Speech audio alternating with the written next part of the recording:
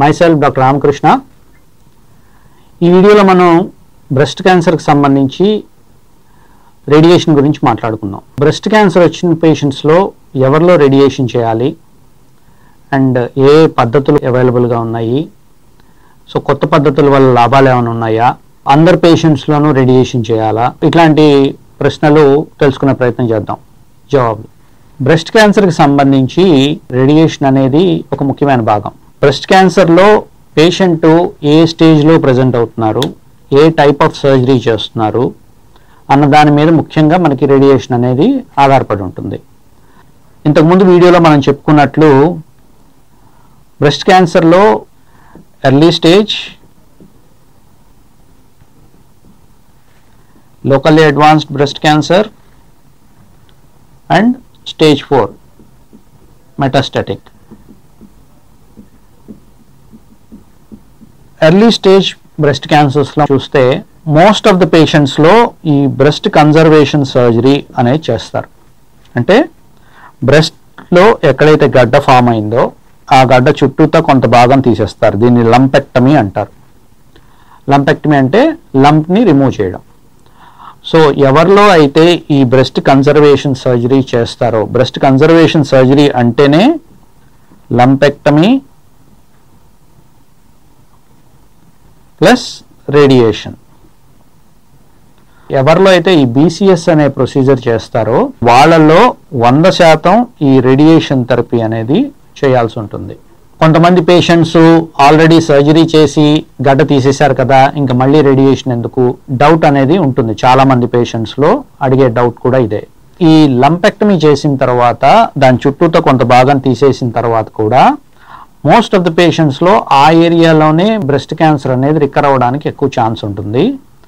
Plus ఈ బ్రెస్ట్లో ఇంకెక్కడైనా కూడా ఈ క్యాన్సర్ అనేది రికవర్ అవ్వడానికి ఛాన్స్ ఉంటుంది.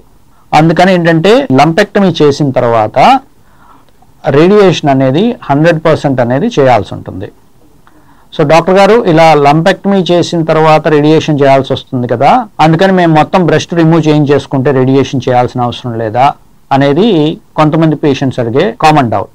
లంపెక్టమీ కాకుండా సో ఈవెన్ ఎర్లీ స్టేజ్ డిసీజెస్లో కూడా అసలు ఆ మాస్టెక్టమీ అనేది ఎప్పుడు చేస్తారు అంటే, అందరు పేషెంట్స్లోనూ మాస్టెక్టమీ చేయాలా అంటే అవసరం లేదు. ప్రజెంట్ ఇప్పుడున్న ఈ రీసెర్చ్ ప్రకారం మనకున్న ఎవిడెన్స్ ప్రకారం ఏంటంటే, ఈవెన్ కొంచెం ఎర్లీ స్టేజే కాకుండా లోకల్లీ అడ్వాన్స్డ్ బ్రెస్ట్ క్యాన్సర్స్లో కూడా ముందుగా కీమో ఇచ్చి రెస్పాన్స్ ఎవాల్యుయేట్ చేసుకొని ఆ రెస్పాన్స్ కనుక బాగుంటే ఎక్కడైతే ఇనిషియల్గా ఈ క్యాన్సర్ వచ్చిందో, ఆ గడ్డ వచ్చిందో దాని చుట్టూతా వరకు ఈ లంపెక్టమీ చేసి ఆ తర్వాత ఫర్దర్గా రేడియేషన్ చేసుకోవడానికి స్కోప్ ఉంటుంది.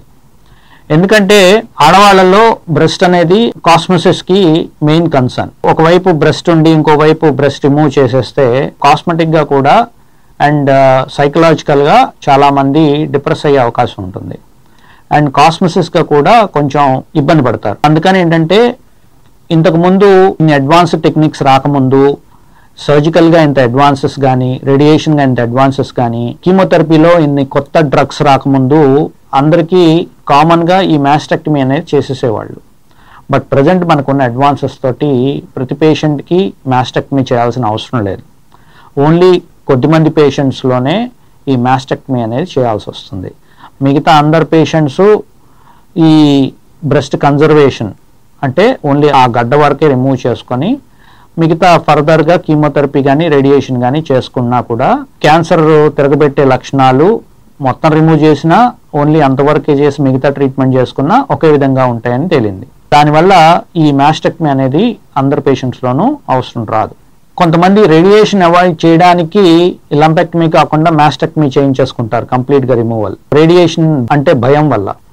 బట్ ఇప్పుడు ప్రజెంట్ టెక్నిక్స్ ఆఫ్ రేడియేషన్ తోటి చాలా తక్కువ సైడ్ ఎఫెక్ట్స్ తోటి చాలా సింపుల్గా ఈ రేడియేషన్ని చాలా తక్కువ టైంలో కంప్లీట్ చేయడానికి అవకాశం ఉంటుంది.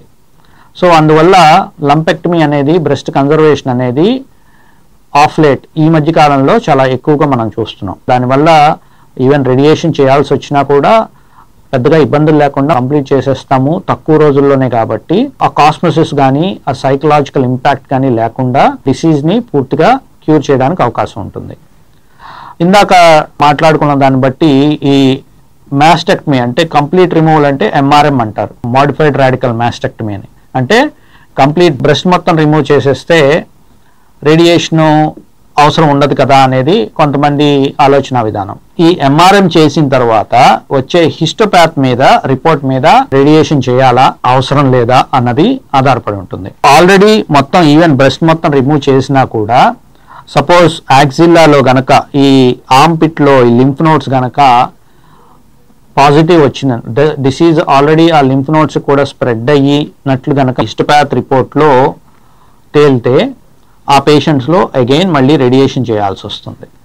ఈ రేడియేషన్ అనేది అప్పుడు సేమ్ అదే విధంగా 3 వారాలు కానీ 5 వారాలు కానీ ఈ ట్రీట్మెంట్ అనేది మళ్ళీ కంపల్సరీగా చేయాల్సి వస్తుంది. అందుకని బ్రెస్ట్ మొత్తం మాస్టెక్టమీ ఖచ్చితంగా చేయాలని రూల్ ఏం లేదు.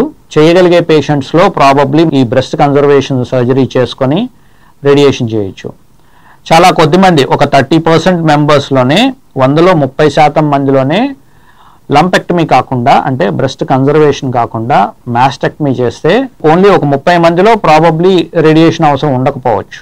బట్ మిగతా 70-75% మందిలో ఒకవేళ ఒక్క నోడ్ పాజిటివ్ వచ్చినా కూడా ఈ ఆర్మ్ పిట్ లో, లేకపోతే ఈ బ్రెస్ట్ రిమూవ్ చేసిన తర్వాత ఒకవేళ సైజ్ గనక 5 సెంటీమీటర్ల కన్నా ఎక్కువ ఉన్నా, లేకపోతే కొన్ని రిస్క్ ఫ్యాక్టర్స్ ఉంటాయి, లింఫోవాస్కులర్ ఇన్వేషన్ ఇట్లాంటి రిస్క్ గ్రేడ్ 3 గ్రేడ్ కనుక హై గ్రేడ్ ఉన్నా ఇట్లాంటి వాటిల్లో కూడా మళ్ళీ రేడియేషన్ అనేది చేయాల్సి ఉంటుంది.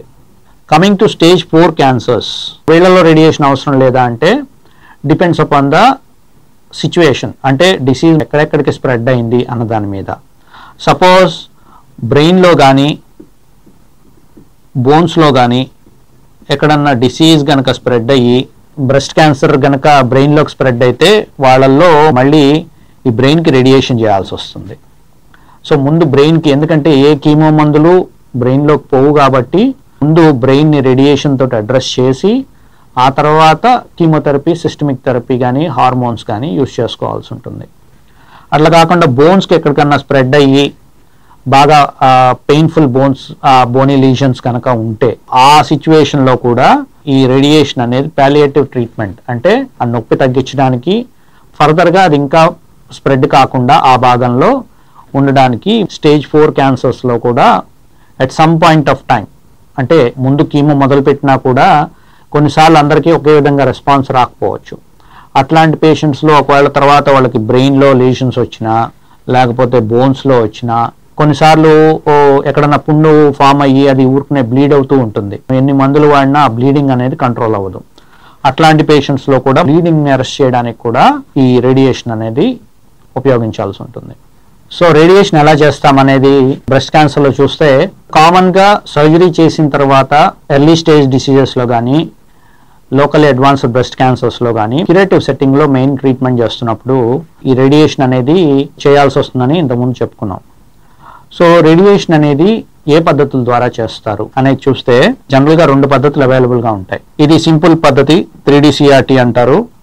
మోస్ట్ ఆఫ్ ద పేషెంట్స్లో ఇది సరిపోతుంది, సింపుల్ పద్ధతి అనేది సరిపోతుంది. ఓన్లీ కొద్దిమంది పేషెంట్స్లోనే ఈ అడ్వాన్స్డ్ టెక్నిక్, ఈ VMAT అని కానీ IGRT అని కానీ గేటింగ్ టెక్నిక్స్ అని కానీ యూజ్ చేయాల్సి వస్తుంది.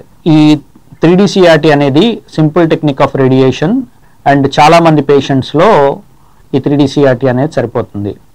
ఓన్లీ కొద్దిమంది పేషెంట్స్లో మాత్రమే ఈ VMAT అని కానీ లేకపోతే ఇమేజ్ గైడెన్స్ రేడియేషన్ టెక్నిక్స్ అని కానీ యూజ్ చేయాల్సి ఉంటుంది. ఏంటి తేడా ఈ రెండింటికి అంటే, కొంతమంది పేషెంట్స్లో డిసీజ్ ఆల్రెడీ స్ప్రెడ్ అయ్యి చాలా ఎక్స్టెన్సివ్గా ఈ భాగాల్లో కానీ, లేకపోతే ఈ ఛాతీకి దగ్గరగా గనక ఈ ఇంటర్నల్ మెమరీ నోట్స్ అంటాం, వీటి దగ్గర కానీ డిసీజ్ ఆల్రెడీ కనుక స్ప్రెడ్ అయ్యి ఉంటే ఆ పేషెంట్స్లో VMAT అని కానీ IGRT అని కానీ యూజ్ చేయొచ్చు.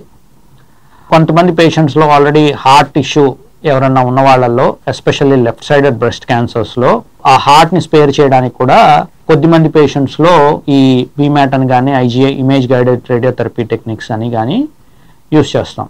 కొంతమంది పేషెంట్స్లో ఈ హార్మోన్ స్టేటస్ HER2+ అని కనుక వస్తే అందులో ఒక డ్రగ్ అనేది వాడతారు, ట్రాన్స్టూజిమాబ్ అని. ఈ డ్రగ్ వాడే వాళ్ళలో కొంత హార్ట్ మీద ఎఫెక్ట్ ఉంటుంది.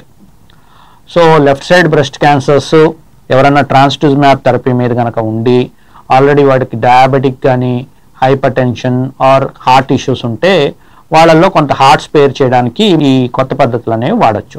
డాక్టర్ గారు ఎన్ని రోజుల్లో ఈ ట్రీట్మెంట్ చేస్తాము అనేది ఒకసారి చూస్తే, డ్యూరేషన్ ఎన్ని రోజులు పడుతుంది ఈ రేడియేషన్ ట్రీట్మెంట్ బ్రెస్ట్ క్యాన్సర్ కేసెస్లో అంటే, ఇంతకుముందు కన్వెన్షనల్గా అందరు పేషెంట్స్లోనూ 5 నుంచి 6 వారాలు చేసేవాళ్ళం. అంటే దగ్గరగా 25 రోజులు 25 సిట్టింగ్స్ ఆఫ్ రేడియేషన్ అనేది ఇంతకుముందు చేసేవాళ్ళం.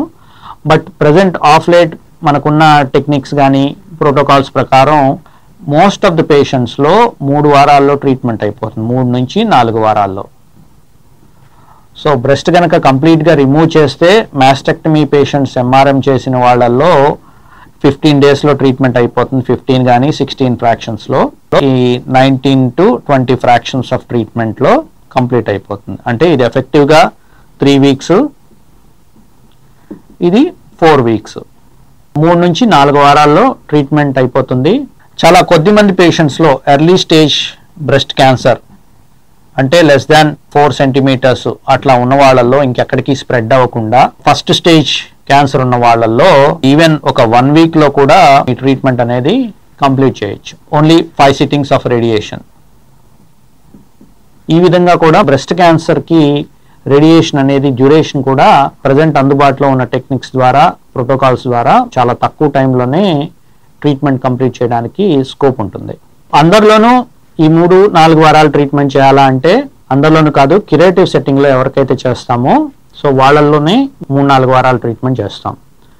కొంతమంది పేషెంట్స్లో ఆల్రెడీ స్టేజ్ 4 డయాగ్నోజ్ అయిన వాళ్ళల్లో ఈ వాల్యూమ్ ఆఫ్ ద డిసీజ్ అనేది కొంతమందిలో చాలా తక్కువగా కన్ఫైన్ టు 1-2 ఏరియాస్, అంటే ఊపిరితిత్తుల్లో కానీ లేకపోతే ఒక చోట బోన్లో కానీ లేకపోతే బ్రెయిన్లో కానీ 1-2 చోట్ల డిసీజ్ కనబడచ్చు. అప్పుడు కూడా వాళ్ళు స్టేజ్ 4 గానే వస్తారు, కానీ బట్ ఏంటంటే వాళ్ళని ఆలిగోమెటాస్టాసిస్ అంటాం. అంటే చాలా తక్కువ volume of the disease already spread అయి ఉన్నది. వాళ్ళల్లో ఈ రేడియో సర్జరీ ద్వారా సపోజ్ ఒక పేషెంట్కి బ్రెస్ట్లో క్యాన్సర్ ఉంది, బ్రెయిన్లో కనుక ఒక చిన్న లీజన్ ఉంది అని అనుకుంటే దాన్ని బ్రెయిన్ మెటాస్టాసిస్ అంటారు. ఈ పేషెంట్ స్టేజ్ 4 కిందకే వస్తారు, కాకపోతే ఏంటంటే బ్రెయిన్ మొత్తాన్ని ట్రీట్మెంట్ చేయాల్సిన అవసరం ఉండదు.